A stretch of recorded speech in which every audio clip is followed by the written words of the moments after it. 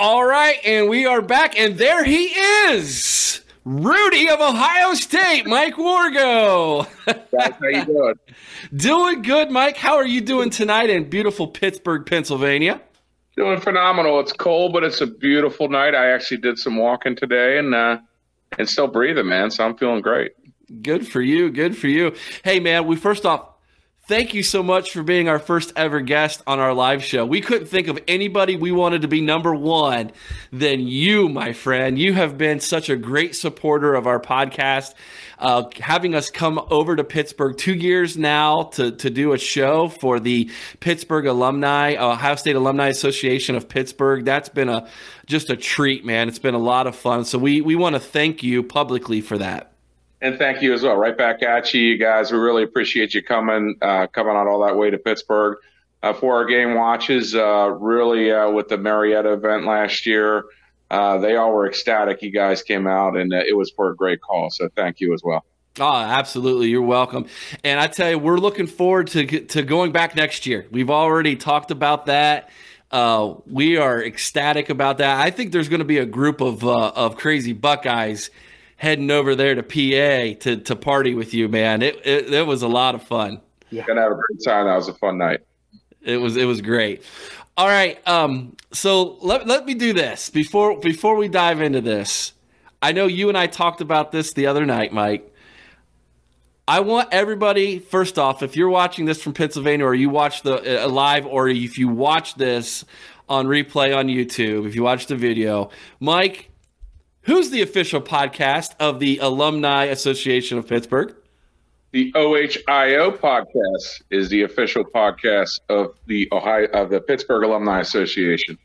There we go. I love it, man. That is so awesome, dude. So great. Okay, so for those who don't know you, Mr. Wargo, and by the way, Larry Daniels, he's the first one to welcome you to the live show. Thank you, Larry Daniels, for welcoming Mr. Mike Wargo. There you go.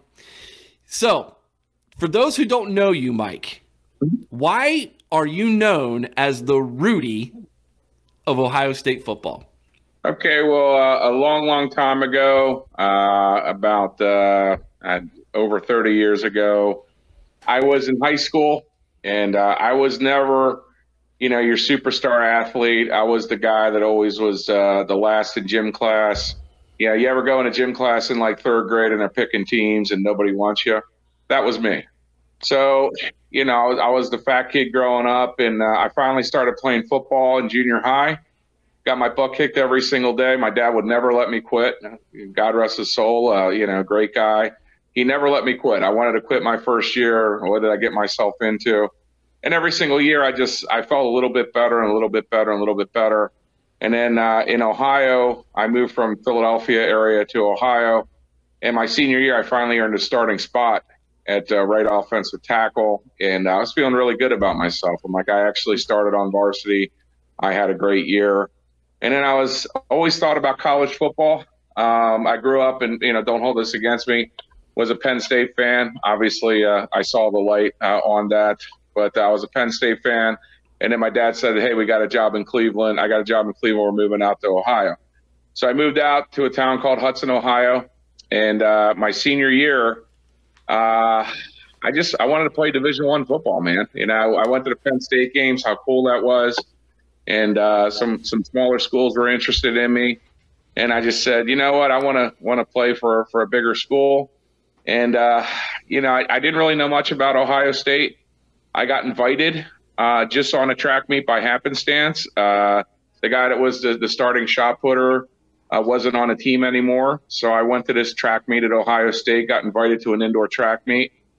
I know you apply to Ohio State because if you're in Ohio, you just apply to Ohio State. I didn't think much of it. I went to the track meet, totally fell in love with the place. So incredible. We're driving by the Woody Hayes Athletic Center, and then I'm walking around the campus. I see Ohio Stadium. And then I saw that. I said, you know what, like you only live one time. Whatever it takes, I want to try to run out on that field. So my plans totally changed. I was going to play Division III, come back. I get accepted to Ohio State that Monday. And I just told everybody, man, I want to play for Ohio State. And people thought I was crazy. they thought I got hit in the head too many times or what have you. So I made it down on campus. Tried to figure out how do you make it as a non-recruited walk-on, just an average Joe student on the Ohio State football team. So I asked around. The way they did it back then is you had to try out for their winter conditioning program. Now, I'm a kid right now that, my senior year was like 1989. 1990, I didn't play football. And then January 91 is when I tried out for the football team for the first time. Didn't do that much conditioning. So I tried out for winter conditioning, embarrassed myself. Wasn't even selected, not even close to being selected to go on. Kind of forgot about it. Like, I'm never going to make the team or whatever. Had fun on High Street, enjoyed being a student. And in springtime, they had a practice in the stadium. I lived in Morrill Tower, which is right next to Ohio Stadium. Saw them practicing, and that sparked it again that I wanted to try out. So I just smiled and dialed. I called the football office, and a guy named Bill Conley, great guy. He was a recruiting coordinator at the time. He played for the Buckeyes in the early 70s. He said, come on down and talk to me. So I went to visit him in the spring, and I told him, I said, I tried out the first time and I didn't make it. And he said, you know what? He goes, work your ass off, do a lot of running, come on down, give me a call August 1st, and we'll set up another tryout for you. So, I was working at SeaWorld of Ohio. All I did was I did some running at night, not really conditioning, not really understanding what you have to do to be a Buckeye football player. And I went down and I tried out, ran like a 40 time. And I'm like, this is over. They're never going to pick me. I'm at peace with it. I did the best I could. I called him the next day. He was like, what's your social security number? And, I'm trying to wonder, why does this guy want my social security number if he's not going to let me on a team? And then he gave me this big pep talk. I'm going to run an academic check, but don't waste my time. If you're going to quit the first day, don't waste my time. And you want to come down here, give it a shot. And I'm starting to shake. I was just told I made the Ohio State football team. So I go down. At this point, I arrive on a team. This is August of 91. The night before, I'm terrified. Like, what am I getting myself into here? I haven't played football in 2 years. I see those guys coming in. There was a big part of me that just wanted to just drive home. But, somehow I made it through the practices. I got knocked around a lot. My first year was the roughest. I was out of shape. They never gave up on me. They kept working with me, and I came back, and I just kept working harder and harder, and then the rest of it was from there. So I'm very lucky and honored to be an Ohio State Buckeye. That is awesome, man. It's such I've heard this story from you multiple times now, and every time I get goosebumps, dude. It's so canny how your story lines up with the Rudy movie and the story. It's crazy how similar it is. Now, those of you who have not seen the article or the news article on Channel 4 that was ran of Mike and some of his teammates that were walk-ons, we posted that. I think it was last night or this morning, one of the two. We posted it on our Facebook page. Go check that out.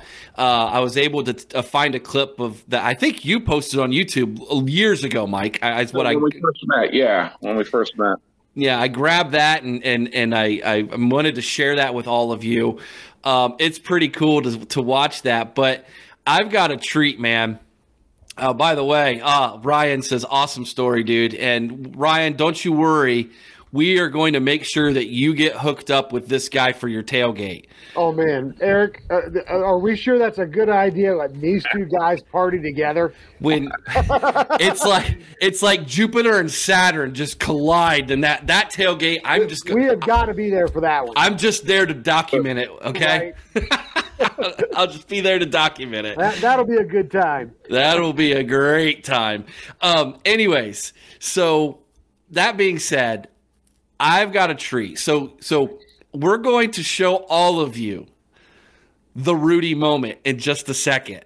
We've got a clip of the moment that Wargo became Rudy and got on the field. And there's a joke that Rudy was offsides. Did you false start a little bit there? I was so excited. I mean, No, if you guys want to play it first, I'll give the description of what I went through. I could do that first. I mean, Well, what we'll do is let's do this. Okay, we're gonna show the clip in just a second. There's no audio on it. I took the audio off because I don't want to get in trouble.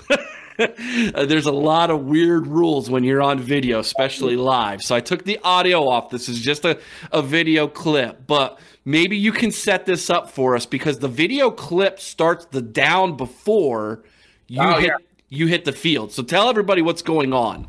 okay. So when I was a walk-on, when I made the team, I didn't play my first year, didn't play my second year, and then my third year, it was looking like I was never ever going to get in. I almost played against Northwestern, so I was really thinking at that point of quitting the program. I'm like, well, I know that's horrible to say, but it was hard to stay up for it. And then an article came out, like in practice, one day somebody from the Dispatch wanted to talk to me. One of the greatest things that's ever happened in my life is this Rudy movie, because what happened was that movie came out in like September, early October. In the locker room, I got a interview request from the Dispatch. I thought the guys were playing a prank on me, like who would want to talk to me? Must be a really slow news day. So a guy from the Dispatch talked to me, and he basically was like, why do you do this? You come out here all the time. You're colliding with, Dan Wilkinson. If you remember, I pretty much had to go up against him every single day. Big Daddy. 94 draft. You can go right down the list. I mean, all those guys were just mostly future NFL stars. And I just said, you know what? It's so cool to be a Buckeye. And that reminded me of why I was doing this. It's an honor to run out on that field every single day. How many people ever get a chance to do that? There's like 100 players on the team. There's probably, 30,000 guys on campus. And I just thought it was awesome. And Coach Cooper must have been reading that. And I got to give the guy a lot of credit. He actually I didn't know if he actually read the paper. And somebody told him about the story. And I was really positive. I was very positive about the program. I'm honored to be here. I do think one day I'll get a chance to play. And he either read that or somebody told him about it. Penn State was that week. And, Penn State, I figured if I was ever going to play, it's going to be against like Northwestern, against like, Youngstown State or whoever we were playing, like a really small school. That's the only chance I was ever going to get to play. So if you would have told me I would have gotten in that game, I think I would have had a better chance of hitting the Powerball. So I'm totally off guard. The game's winding down. All of a sudden, everybody's screaming, Wargo, Wargo, Wargo, Wargo. And why is everybody screaming my name? And Coach Cooper goes, Wargo, get up here. And I'm like, the coach wants to talk to me. And he goes, I hear you weren't in the game yet, and we're going to change that right now. And my heart's like, can you imagine this moment? This is like a nationally televised game. It was the first time we played against Penn State since they re-entered the Big Ten. Yep. I just had the realization that I'm going to have to go into the football game. This is like, I'm from the Philadelphia area, Ohio. Everybody I know, relatives, family, are probably watching this game on TV. You had the big guys, Keith Jackson, Bob Grease, they were the legends of that time, doing the game. So, I'm starting to shake.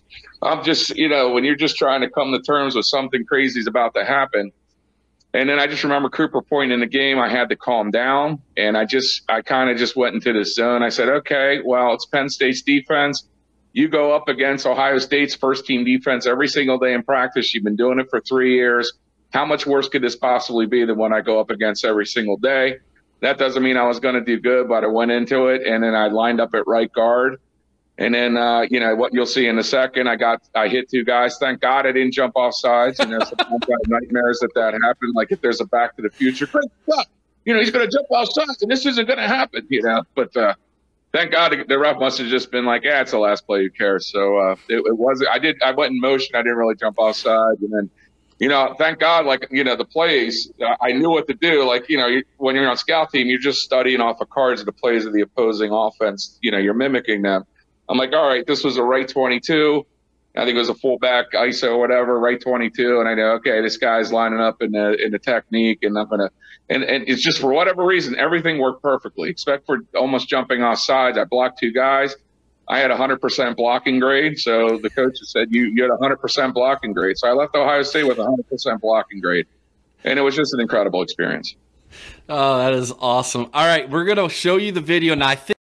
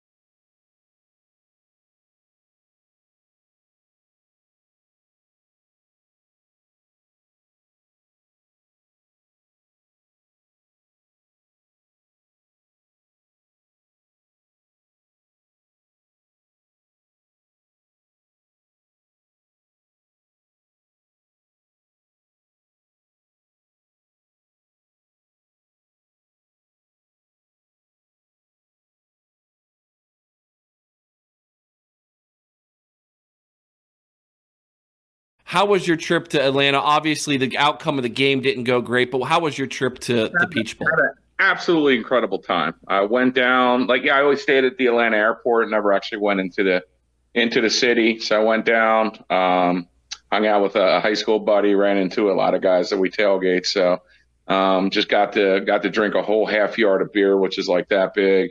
The Braves Stadium is beautiful, and went down. They had the Fun Fest, the Fan Fest, or whatever, and it was good. The game, you couldn't ask for anything more as far as effort-wise from the Buckeyes. It was absolutely incredible. We had the best team in college football on the ropes until the last second. I mean, let's face facts. I don't think they ever led during that game, Georgia. But what I felt like, and it's no one person's to blame. It's just the way things work out. I think to win a national championship, you got to have a little bit of luck go your way. Sure. But I felt like I won that Mega Millions, and then I dropped the ticket and somebody else got it. That's But I can't. I had an incredible time. I wasn't upset. I mean, I was sad when the field goal kick was missed, but everybody expected us, and I mean, how many guys are like, we shouldn't even go. We're going to get pushed around. We're going to get embarrassed. That flat out did not happen. Right.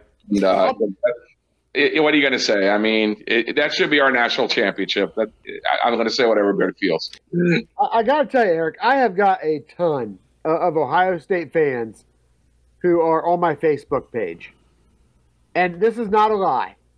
I must have had 100 different people post about 1,000 different pictures. And I swear to you that Mike Wargo was in every single one of them. I don't even know if he knew all these people. It just seemed like he was there in every single picture I saw the entire day following the national championship game. Yeah, we had a blast just meeting with people down there. I mean, like our tailgate group. And embarrassingly, I didn't get to go to an Ohio State home game this year. I just had a lot of things going on with my life, so I had to go to the bowl game. And it was just great to see all those guys and just take pictures, and I got to see the places in Atlanta. So it was just an incredible time until the very end. But what are you going to do? All right, here's a couple questions. Let's start with Larry Daniels' question for you here, Mike. He says, what was the conditioning like at that time? What was your height, weight back then, and who did you hang out with? Those are good questions. Great questions. I guess I'm 6'1", 6'2". That didn't change. I wish I was at this weight again. I was 270. I'd love to be there again, maybe one day. But I was 270, and the conditioning coach was a guy named Dave Kennedy, and he was a very respected strength and conditioning coach. He moved on to being in the pros. I think he might have retired now. But, for example, our conditioning tests, what we would do for conditioning. So back then, and I can't imagine what they go through now, but back then there was summer conditioning. The NCAA back then couldn't force you to stay in the summertime. But guess what? If you didn't stay, you really didn't have a shot to play, right? So It was the unwritten rule. You had to do it. And we would start off with 2-mile runs. I hate long distance running, hated it back then. And then we would go to every single week, we would go to 10, 200 yards, go touch the goal line and come back. And then we would work up to doing, and this was we knew we were getting ready for the test. The last week of conditioning, we do 26 110-yard sprints. So if you could do that, we get a break at 10, we get a break at 17. The lineman had to make it in under 18 seconds for each 100-yard sprints. And then your conditioning tests, what we did back then was we had to run 4 gassers. Now, gassers are you get on the sideline, and then you run, you touch the down back. It's like a shuttle run. Right. You go down, back. The lineman had to do it in under 40 seconds. You had 1 minute rest. And then you had to make 4 of those in your times. And the guys that weren't doing the conditioning, they would fall on their face and everything. And then if you did make that, life became a lot more miserable because you would be with what's called dawn patrol. And so before doing all your two-a-days and everything you have to do, which you're drained enough, you have to do that conditioning test every single day until you make it. So that's basically what we did. The winter conditioning was the toughest. So basically the season would end, and then we would do what's called winter conditioning. And that was, we would have to wake up at 6 a.m. We would have stations. The stations would start off at 3 minutes and they would go to 5 minutes. That doesn't sound like a lot, but for 3 minutes, one of them, you're pushing a 2x4 on the AstroTurf field. The second one, maybe you're pulling slate. You're doing all kinds of different things.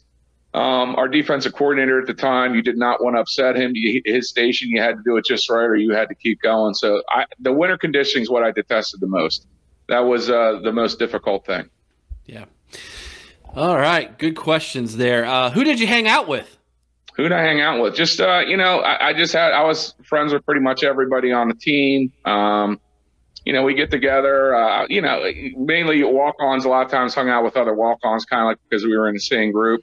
But we'd have parties and everything, and those guys were there. I mean, I wasn't really close friends with the famous guys, but sometimes we would hang out. I really hung out basically with people more in my shoes, as far as that goes. So. Okay. All right. Here's one for you. This one is from Ryan. How did the other players treat you on the team? As far as treating you. So if you remember, like Rudy in the movie Rudy, man, he gets pretty much dogged until he earns their respect. Yes. How did the players treat you? When it first started, basically 99% of them treated me awesomely. My first year was the toughest because I wasn't in very good shape and I had trouble making my conditioning times and stuff. I had like a 2-year layoff. Imagine not playing football for 2 years and then trying to play for Ohio State. That's what I was going through. But, I never quit. There were times I wanted to walk away and I got embarrassed and stuff, and I came back the next day. And, that respect really just started to grow. There were like any kind of a team situation or a couple of guys that kind of were like, bullies. But, you got respect. I came back every single day, blocked. I think I got respect for that. And if you look at that video, my favorite part of that video really isn't the play itself. It's when you go in, I got 4 or 5 guys that were starters on Ohio State gave me hugs when I came onto that field in that one video. So, like, guys, unfortunately, one was Jason Winrow. He was a starting guard, and he's not with us anymore. He passed away in 2012. DJ Jones, and I went in for a guy named Rod Smith, great guy. And, I love the camaraderie. So by the second and third year, they were just awesome. They're great players. It's nice seeing them. When you see them, if you go to an Ohio State game or something, it's just like, you pick up where you left off. So they treated me 99% awesomely. Chris, get a question ready. I'm here. So I gotta know, Wargo. After this is all done, this has all happened and everything, at the time, did you ever in your wildest mind think that all these years later, almost 20 years later, actually 30 years later, if I do my math right here, almost 30 years later, that you would be sitting here on a podcast talking about this one moment, this one moment where and it has brought so many people joy. Like this, to me, it's so much the Rudy story that you said it earlier. You owed a lot of gratitude to the movie Rudy because it really has been a big part of your life. I never saw the field. I mean, let's face facts. And for whatever reason, I think it's just and the thing I don't want to do. There's so many other walk-ons that are exactly the same as me. And for whatever reason, I get this attention, but there's so many other guys that played. And my goal, honestly, my goal wasn't to be the Rudy of Ohio State. My goal was to start. My goal was, when you're 22, you have these crazy dreams. And I had that one play. I'm thinking, all right, this is going to be a start to something great. My goal was to do that. But I love being a Rudy of Ohio State. It's so cool. I love that movie. It's the best I could possibly do. And for many years after that happened in the 90s, nobody even knew. I think with the advent of social media and me just posting some memories of the football team and everything just grew into that. So it's really incredible, and I'm just so honored. And I'm honored that you guys I always have me on your show, and it's just I love doing it every single time. Chris, fire away. All right, Mike, you played for Coach Cooper. Yes. Now, Coach Cooper, catches a lot of criticism from a lot of Ohio State fans, but certainly does. Just comes off as just a super, super nice guy. He is. So what is your favorite Coach Cooper story? My favorite coach, well, obviously that's my favorite one where you get, Wargo, get in the game, because, and when you're outside of that, I know there's got to be something that this guy did that was just a little off the wall or off the beaten path. That I'm trying to think. When you're a walk-on, obviously, nobody, and this is what's tough when you're like a walk-on, the coaches, like, they won't even acknowledge you. Like, my locker was across from Bobby Hoying. Hey, Bobby, how's it going? You having a good day? Hey, you going? And I'm like, hey, coach. And they would just look and walk away. And I tested him one time. He had a call-in show, and I just wanted to know if he knew I existed. So, it's not like the fancy podcast. This is like you called it. His show was Thursday night, so I had my roommate call in. I was wondering about Mike Wargo, and he's like, Mike Wargo's an offensive line. He knew everything about me. And I don't think he was. I mean, he knew, and I was just really impressed about that. I'm like the guy because he. And then finally, like the second or third, he was like, hey, Wargo, how you doing? But when you're first year walk on, man, you are just an invisible person. And I thought that was really awesome. The thing I loved about him is he was just an incredibly tough person. I'll give you one. When we lost it, this was 1992. And we started off and we had a great start. We played Louisville. We beat them. It was a close one, but we beat Louisville. I was at that game. I was actually at that Louisville game. Yeah. 1992. We beat Bowling Green. And then we lost to Syracuse the year before in the Hall of Fame Bowl. Mm-hmm. So we had to go to the Carrier Dome. I guess that's where they played then, if I remember right. We had to go to the Carrier Dome, and we just beat the hell out of them. We had a great game. Like, we were moving up in the rankings and everything. And then we lost to Wisconsin, and then we lost to Illinois. That was a disaster of a game.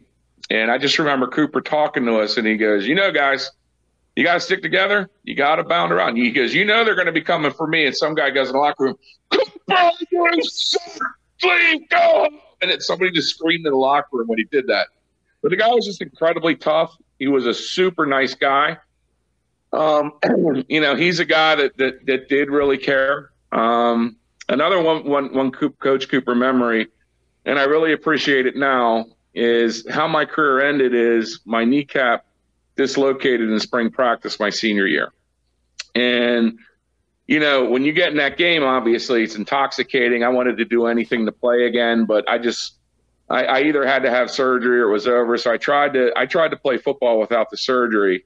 And he came up to me during the physical and he's like, look, he goes, if I wanted to make dog meat out of you, I could have you go out there, but you could be crippled for life. If I was your father, I'd say you got to hang it up. And I felt horrible at that time, but looking back on it, that was really a good thing to do. Cause I couldn't be on the team anymore because I would have really gotten messed up if I would have tried to practice with that. And my biggest regret is he offered me a student coaching, internship position, but I was so upset I couldn't be on the team anymore. I left the team, and that was my biggest regret I ever had. I'd give anything to go back. I would have been like a student assistant. And look at what these coaches make today. So, maybe it would have led to something, but that was my biggest regret. But I really appreciated that. He's a great man. I wish people would judge him more by what his Michigan record is, because in my opinion, he did an awful lot. He grew the program from, with Earl Bruce, there wasn't that many athletes at the end of the Earl Bruce, and not taking a shot at Earl Bruce, just what I've always been told. He got the expert athletes. He was a hell of a recruiter. And let's face facts, a couple of those games, there was no college football playoff. I'm not going to go back and rewrite history, shoulda, woulda, coulda. But in 2014, we had a horrible loss against Virginia Tech, and we went on to win the championship. And, that was, nobody really goes undefeated, it seems, anymore in football. It's really hard to do. So, he's done a great job, and he's just a great guy. But, yes, not going to make excuses. The Michigan record is horrible, and the bowl record was not that good either. But you know what, Mike? I've made that same argument before, that if Cooper would have been coaching in a playoff era, I think he's got a minimum of 2 national titles. I think it's very, very close. I mean, the one that stings the most is 1993. We won the Big Ten. And we were undefeated. And we laid an egg against Michigan. We lost 28-0. And, here's another – Michigan back then was kind of like the Michigan in the last couple of years. I think you have to weigh that in a little bit with that rivalry. Not taken away from Jim Tressel, not taken away from Urban, but I think the Michigan teams, like in the early 2010s, kind of were very weak compared to the Michigan teams. No excuse. Ohio State, you got to beat Michigan, period. Tom here says, and thanks for listening and watching, Tom. Appreciate that. Your jersey number was 70, but what was your original number when you got to Ohio State? I was 57. So I was number 57. So basically, when you're a walk-on, you're a double number. And obviously, there's over 100 kids on the team, so that I double numbered. And then finally, like, they'll give you your own number, so I was 70. I like to talk about Tom Heffelfinger. He was a walk-on under the Jim Tressel era, and he's actually writing a book about walk-ons. And he asked me to be in his book as far as to represent the 90s. And he's also, I think he's on the coaching staff for Tennessee State under Eddie George. That's a guy you guys might want to talk to sometime. He's been a friend of mine for over 10 years, just pure determination. So, Tom, thanks for asking that question. Tom? Hook me up, brother. We want to talk to you, my man. Absolutely. He has an extremely inspiring story as well. And, very cool. To me. Very cool. Thanks for that question, Tom, and we will be in touch, my friend. All right, we're actually after 9 o'clock. It's that time we got to start wrapping this thing up, man. Hey, I appreciate you coming on the show, Mike Wargo. It's been awesome. And I got one more we need to throw out here. Let me see if I can find this comment. I would be remiss if I did not. Here we go. Here you go, Ryan. Hope to get to meet you at my tailgate next season, Ryan said. So I'm going to hit more games. I might hit the spring game. Do you guys know when the spring game is this year? No. I think it's probably mid to late April, so hopefully I'll see everybody there, and we'll do some tailgating and have some fun, and my schedule should be a little more cleared up this year, so I'll get some more home games. Beautiful. Yeah, that's going to be a lot of fun, and we'll make that happen, Ryan. We'll see if we can't get Wargo down to your tailgate, man. All right, guys. Here one more. We got to get Lenny in here. Good stuff. Lenny Zabo says good stuff, so we appreciate that. He's the Billy Bob Backyard Barbecue. You know that one, don't you? Yeah. So, all right, guys, that's our show for this week, man. This has been a lot of fun. 1 minute? Can I take 30 seconds? All yours. Go for it, Mike. All yours. Pittsburgh Buckeye pep band. Okay, so we're all disappointed. I'm still kind of in mourning, but I'm going to play a song, and we're officially going to move on. It's going to be a new year. We have a Pittsburgh Buckeye pep band. Next time you come out, and it's me on trumpets. But we're going to play this song. It might not be perfect, but we're going to move on from this last season. I'm going to play this.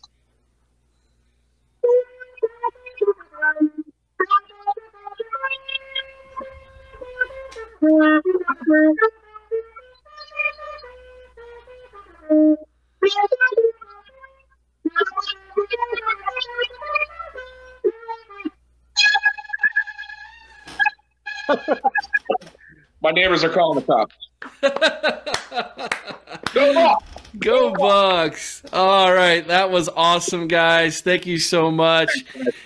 We appreciate it. Hey, we got to do this because I know it's Wargo does this. We got to do this. OH! IO! In Michigan sucks! There you go, guys. Have a great time. We'll see you next Sunday. Next Sunday, we will be back at 8 o'clock. Thank you so much, Mike. Until next time, OH, IO, go Bucks. Be kind to one another. Take care, everybody. Take care.